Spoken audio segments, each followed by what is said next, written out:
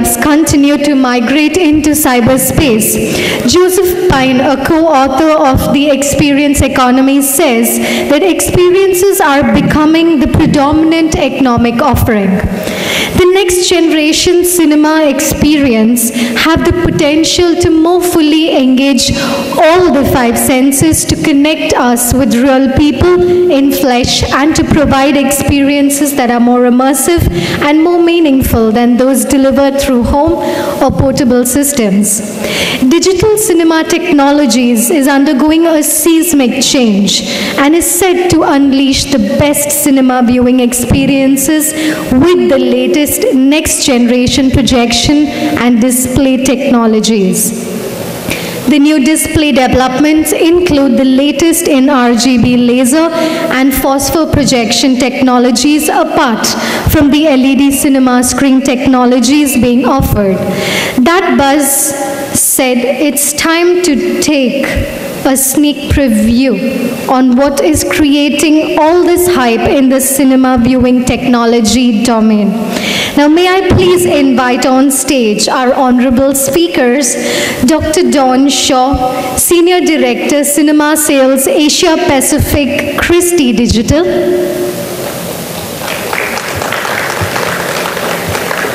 Mr. Nico de Clercq, Strategic Marketing Manager, Barco. Mr. Yusuf S. Galabhaiwala, Director, Operations, Galalite Screens. Reksten Aranha, Regional Head, Technical Services, GDC Technology. I request you all to kindly take your seats, and may I please invite the moderator for this session, Sriram Sistla, Independent Cinema Consultant, to kindly make his way onto the stage.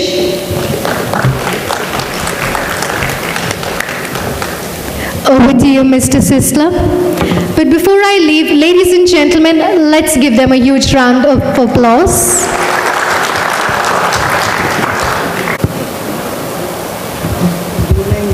Welcome to all of you.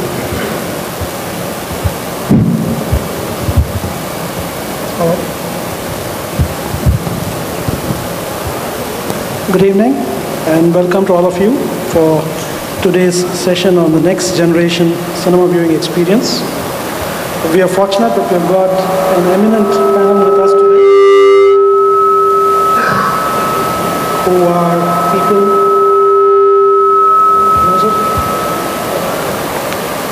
These gentlemen are experts in whatever they do, and it's a good fortune that we are going to be discussing cinema viewing technology, its progress, and what we can look forward to in the future. And at the end of this session, we would like to throw open the session to the audience for any questions that they may have, and I'm sure the gentlemen on stage will be able to answer them to your satisfaction. Basically, when we talk of viewing experience, generally when a person enters the cinema, he goes and occupies a seat. The viewing experience is what captures his imagination, draws him into the film, draws him into the frame. And that's how his involvement with the movie gets even better. I hope I'm not wrong in this, because I think the viewing experience is what is a primary experience for a cinema patron when he enters the cinema. And we have seen the development of cinema projection technology undergo, I would say, phenomenal change. And this is what we would be discussing over the next half an hour or so. But I have just one question to the panel. We have seen projection technology evolve, definitely. But has it been as rapid as what audio technology evolved? Because we saw audio moving from mono to stereo to, digital to immersive today. Have we seen the same kind of growth in projection technology? Who would like to answer this? This better? A bit. Thanks, Raj. I hope the echo is going to be fine. I'm Nico de Clercq, I'm from Barco, and before I introduced myself as I'm coming from the country from beer and chocolate, and I completely forgot to mention which country. I'm from Belgium, that's where the Barco headquarters is, so I needed to add that a little bit. The statement of the progress of projection, I find that projection has moved quicker than audio. That's my personal view. It has gone through digitization. It has seen different light sources coming in now with laser phosphor and with RGB laser. It has seen new resolutions coming in with 4K. It has seen advanced integration with servers, which allows things like high frame rates. It even has seen multi-screen formats. So I respectfully disagree with the statement. I think projection has moved quite a bit and will move, just as any, let's say, visualization experience, because it's not just projection, it might be just a lot of other technologies as well. And if I can just add a little bit to that, and I'm Don, I'm from Christie. We're Barco's primary competitor. So as much as it pains me to say this, I agree fully with what Nico just said. You know, I think projection has advanced a lot in the last couple decades, especially with the transition from film to digital.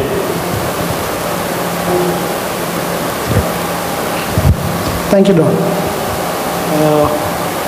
With the introduction of digital technology, there are a lot of new terms which have come into being.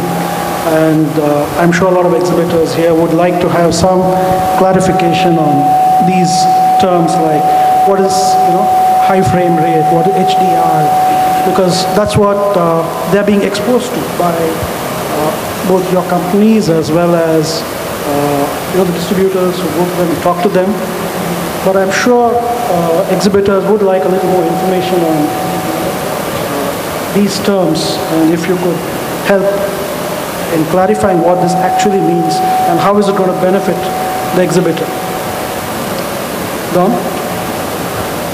Sure. Which terms specifically did HDR and HFR. Okay, those are pretty straightforward. So HDR, as you may have guessed, stands for high dynamic range, and that's something that we're seeing. Especially the consumer television industry is embracing that.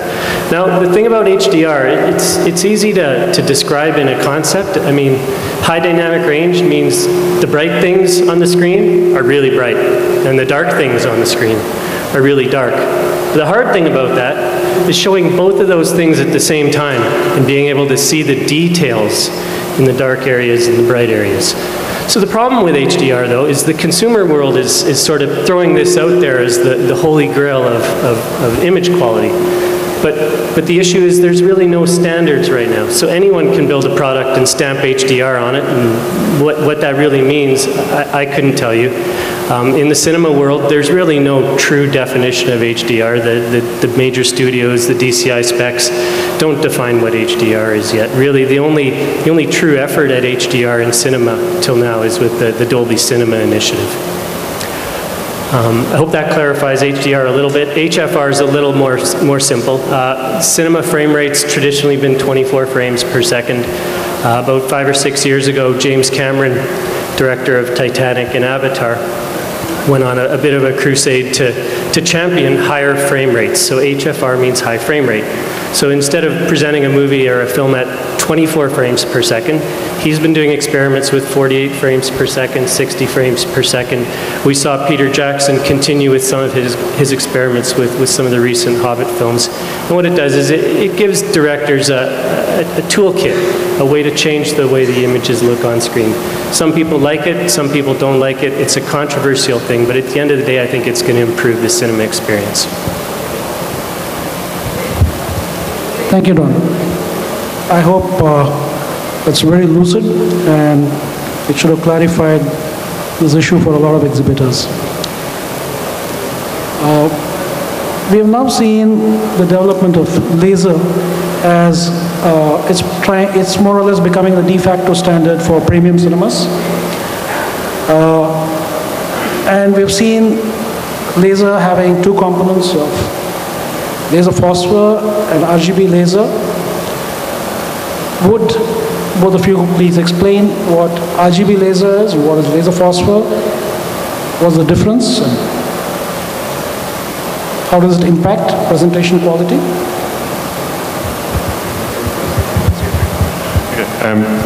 I'll throw it over to you guys whenever I can, guys, because I don't want to hog the mic too much. So maybe first from a Barco perspective, we're a cinema company first, so whatever technology makes sense for exhibition, we will bring to market. And we saw the potential for laser pretty early on. We started our R&D eight years ago already, which makes that today we've got a really big suite, both in the laser phosphor and RGB technologies. So very simply put, and my colleague Dr. Shaw can probably explain to more detail, but very shortly put, laser phosphor uses a blue laser diode and then a phosphorus wheel to create the other colors, while RGB, as in the name, RGB, red, green, blue, uses the 3 direct lasers.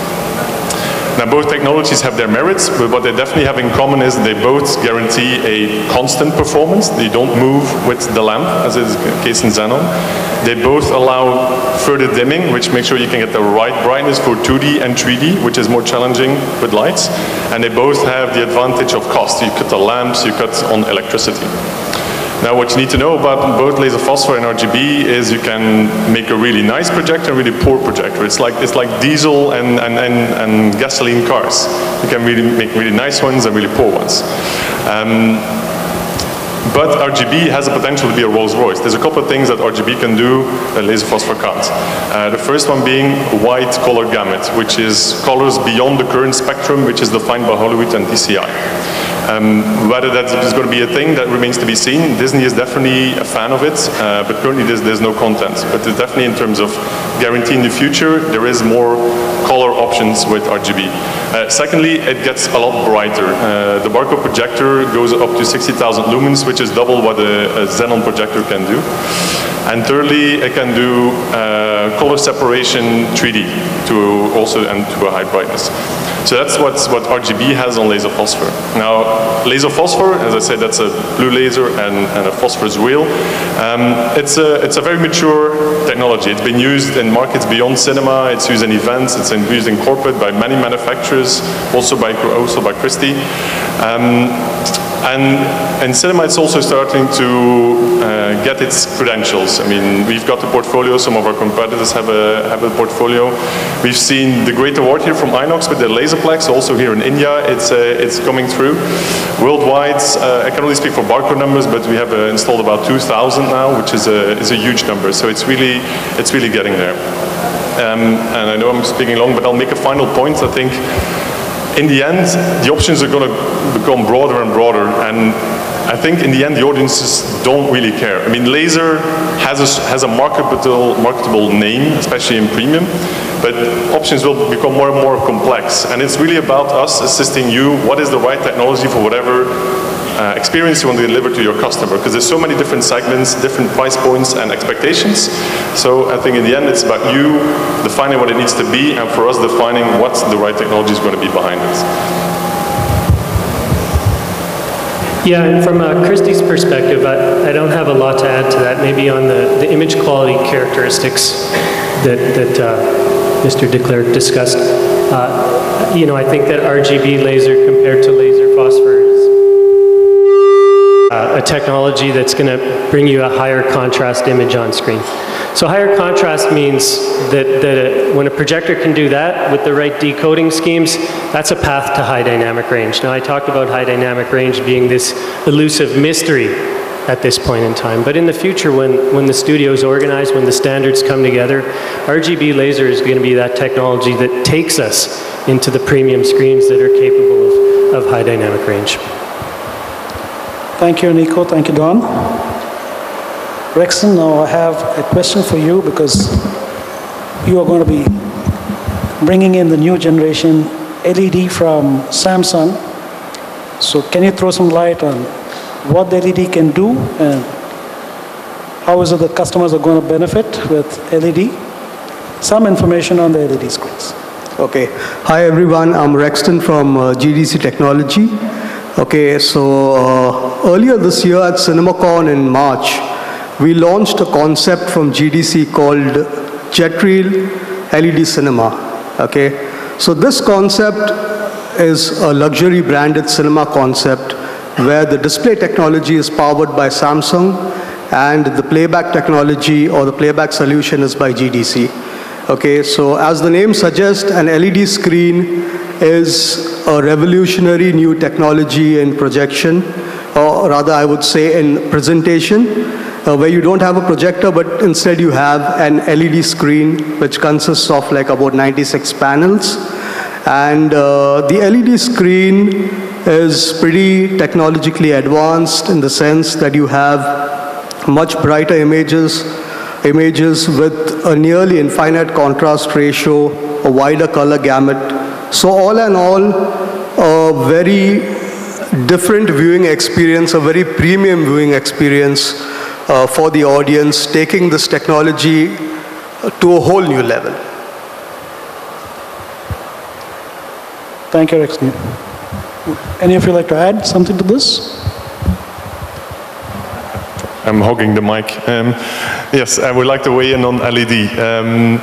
It's very interesting, and it gets really a lot of attention now with Samsung, as we call it, the 800-pound gorilla entering in the industry. So it's, I think I can speak for myself and probably also from Mr. Shaw to say we're also LED companies and we've been looking at LED for a while. LED has its merits, has very good image quality, it probably eliminates the need for a booth, but there's also still some practicals to solve. The maintenance of it, especially over time, if you put a new tile in, how do you keep it uniform? The sound, how do we make sure if a car passes by, it does not go like this around the LED screen, and 3D. But these things are solvable. I think the main inhibitor, and that will have to remain to be seen, from our perspective is cost, simple as that. So it could indeed be a nice technology, but by our view, you would need to raise the price $10 to $15 on a 10-meter screen to make the business case. Or the LED technology would have to come down by a factor of 5 or 10 to work for mainstream. So it's an interesting experiment, and we're definitely going to see how the audience responds, because indeed, if those things hold true, then, like we said, I'm a cinema company, we're also going to see what is relevant. But I think in the near future, Yusuf, I don't think you have a major worry just yet.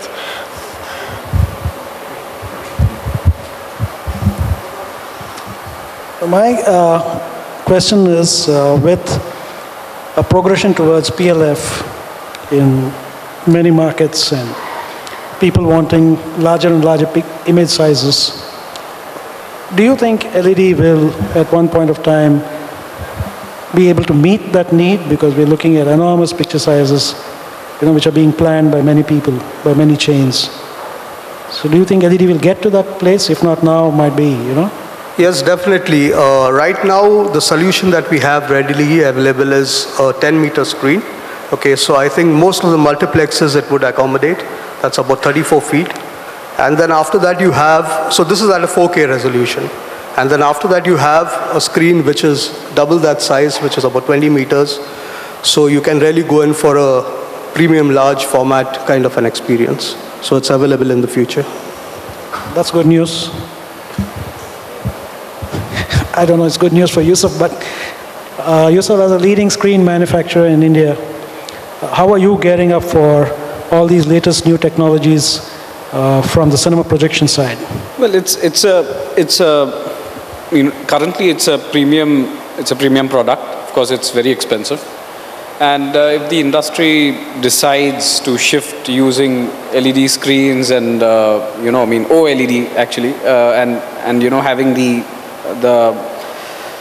the complete experience. If cinema owners decide that they want to start using OLED screens or LED, we will have to look at the possibility of manufacturing it if we want to remain in the business. I mean, we've always evolved. We had cotton screens, we shifted to plastic, we had silver screens, now we have better silver screens. And if the industry decides to move in that direction, I think that's the way to go if we want to remain in business. That is. Current scenario with laser trying to gain attraction, there are some specific technical issues with laser and a gain screen. So do you think you'll be able to offer some solutions to that? Yes, definitely. We already have these silver screens which have good polarization ratios and are good enough to distribute light more evenly. We are still working on. I mean, now we have to work on two different scenarios. I mean, there's one which is the OLED, and there is one which we are working for the laser projectors, which the speckle, I mean, to eliminate speckle on screen. So yes, we are definitely, we will have something up very soon. Thanks, Yusuf. We're talking of speckle. Does it differ from RGB to laser phosphor?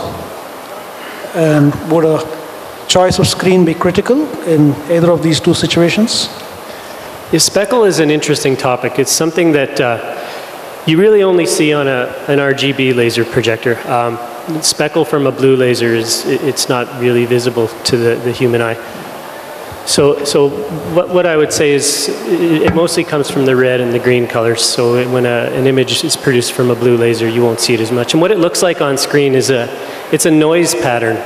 And it's due to the coherent light hitting the screen and making little bounces. The photons bounce around on the screen, and essentially they're additive to each other, and they produce this noise pattern. And it's unique because if you move your head back and forth, it appears to move with you. So right now there's 3 known ways to get rid of speckle on a screen. You can employ something called wavelength diversity, so add more reds, more greens, more blues, mix up the phase of the light that's hitting the screen. But two easier ways to do this. One is to vibrate the screen, and I've seen plenty of attempts at this. Screen vibration works really well. You just shake the screen very, very lightly at about the same frequency as the cell phone vibration, which we're all very familiar with. And the other way to get rid of speckle is through choice of screen material. And I think some innovations in screen technology they're gonna come around in the next 3 to 5 years that are probably gonna make speckle disappear altogether as an issue for the industry. And I'll add on the laser phosphor side, there's no such issue. So in laser phosphor, there is no matter the gain of the screen or whether it's white or silver. On RGB, I mean, we've installed 225 systems, so we've seen all sorts of combinations. So we have a little bit of experience on what are good combinations. But it's only certain exhibitors who are also sensitive to it. A lot of other people think it's fine. It's the kind of thing, if you never saw it until somebody pointed it out to you. So for a lot of exhibitors, it is not an issue. But for the ones that it is, we have some experience in the combinations to mitigate that. And also in our technology, we have despeckling. So I think from the RGB side and premium side, it's not a major challenge. Thank you, Don. Thank you, Nico. One final question before we wind up the session for Don and Nico, because you're people who have traveled widely across the world, meeting various customers spread across the world. What do you think Indian exhibitors, if you have experience in the Indian exhibition industry, if not otherwise, what is it that exhibitors need to do to combat competition from various sources like handheld devices, iPads, whatnot, to make the movie-going experience once again fun and immersive?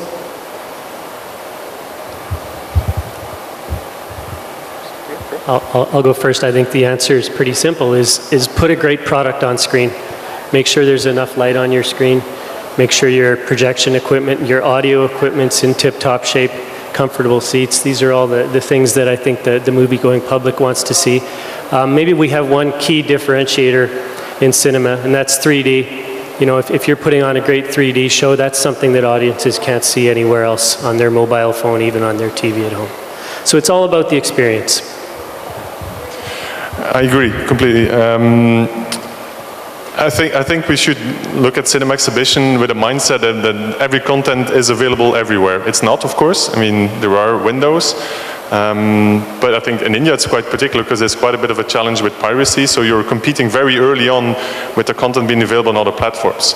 So we really have to be with a mindset of, okay, assume everybody can see the film anywhere. What's going to make them come to my cinema? And we see the same challenge all over the world, of course, right? It's just people's time that you want to spend. They want to spend it with you and not in an entertainment park or somewhere else.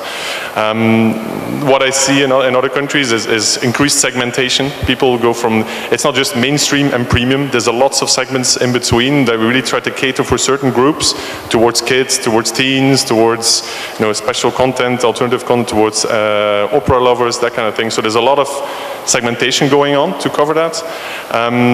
There's also just a general destination idea of people should come to the cinema even if they don't really want to see a cinema. I'm going to combine it with other things. I'm going to combine it with special places in my lobby that people want to hang out, or I'm going to add a bowling alley, or in US I'm going to add a liquor license so people come for a drink, and then okay, then maybe they'll also go to a film. That's the second way. And the third and most important way is, I think, getting to know your customers. It sounds really silly and basic, but I think for a long time in the industry, it was kind of almost a given that people would come to your cinema. There was a lot of marketing going on from studios, and people know about the film, they come to see it. And I think those days are gone. You really need to know who's coming to the cinema, what are they liking, and give them a premium service.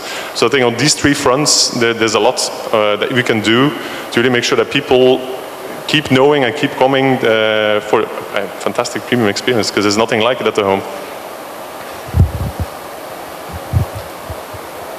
Thank you, all of you. Now, if there are questions from the audience, the panelists would be happy to answer.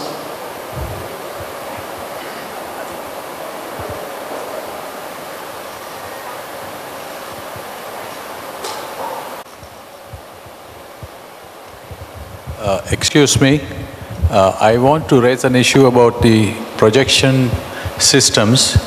Now, originally, about 2 years ago, we came out with the feasibility of laser projection. Now we talk about laser with Phosphor and all these things.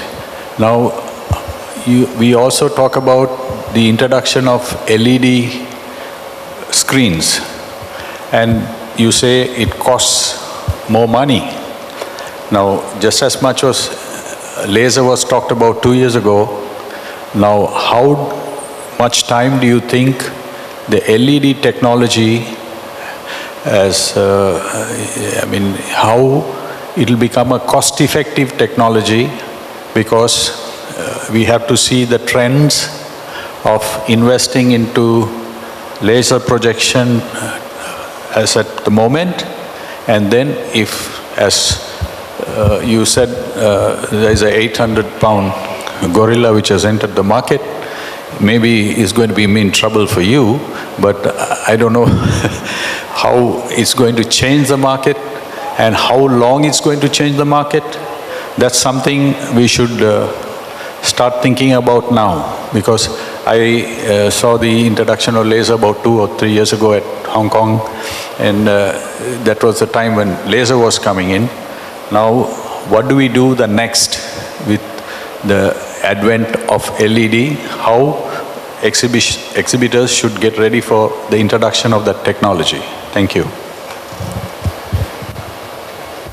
So I've been going to industry events in this business for quite some time now, and I think it goes back 10, 12 years now, when there was folks out there saying the lasers are coming, everyone get ready. You know, it's just next year, lasers are around the corner.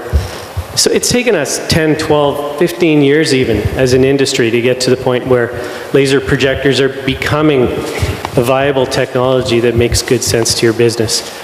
In terms of LED, you know, Barco and Christie are both well diversified in terms of the display technologies that we offer. I think that both companies will be ready if and when LED becomes the mainstream display technology. But the big factor, the big issue really is about cost. And if you're asking me to pull out my crystal ball and look into the future, I think we'll still be having this discussion 10 years from now. And what I'll add on as well, the people introducing laser were companies who know the cinema industry and then bring it to market when it's viable. The objectives of Samsung to me are still not entirely clear. I'm not sure if they do it. They probably have alternative motives of doing so. Yet to be revealed. But I think there's also a lot of value in just being that first and having the attention, and you do get the attention, but I agree. I don't think they've made the same trade-off in terms of viability for the industry before bringing it to market. So I agree, I don't think, and also for Yusuf, I don't think the screens are going to be replaced in a big way. It might find its segment, its niche in premium, that is possible. If, like I say, those premium ticket prices is something audiences are willing to pay, then they'll prove us wrong. Then if people are willing to pay $10, $15 more to see an LED, that's fine, then that's fine, because LED is already a very competitive market. So if you ask the price erosion on LED is, as a non-cinema product, already established in many markets for many years. There's already a lot of price erosion going on. So I think the comparison with laser is not really a completely truthful one.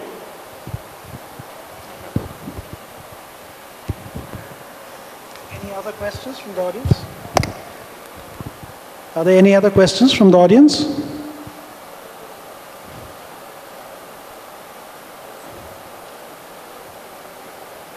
So I think that's it then.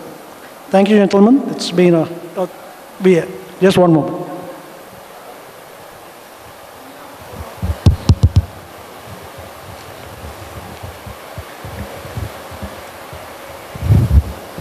Hello.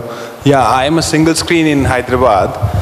My question, I've been thinking about this since quite some time.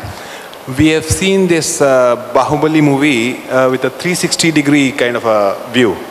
If we have seen an interactive movie, if any of you guys have can recollect that, so are we going to get a 360-degree kind of an experience into a cinema hall? Is that something we are going to see in the near future?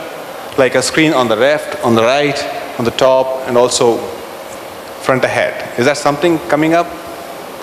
That's been a question. And how are technologies getting up?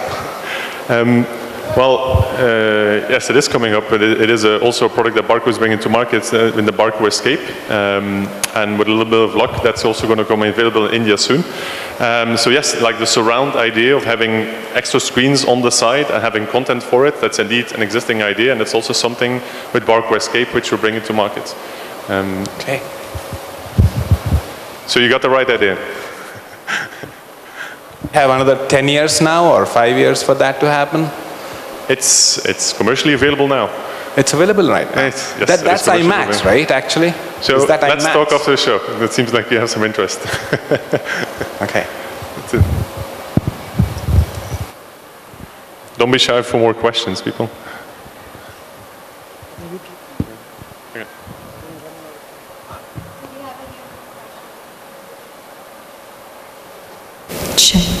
Do we have any other questions, please?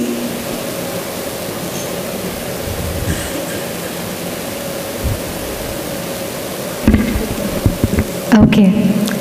Exhilarating and enlightening indeed. Thank you, gentlemen, for a power-packed discussion. Let's have a huge round of applause for them, please.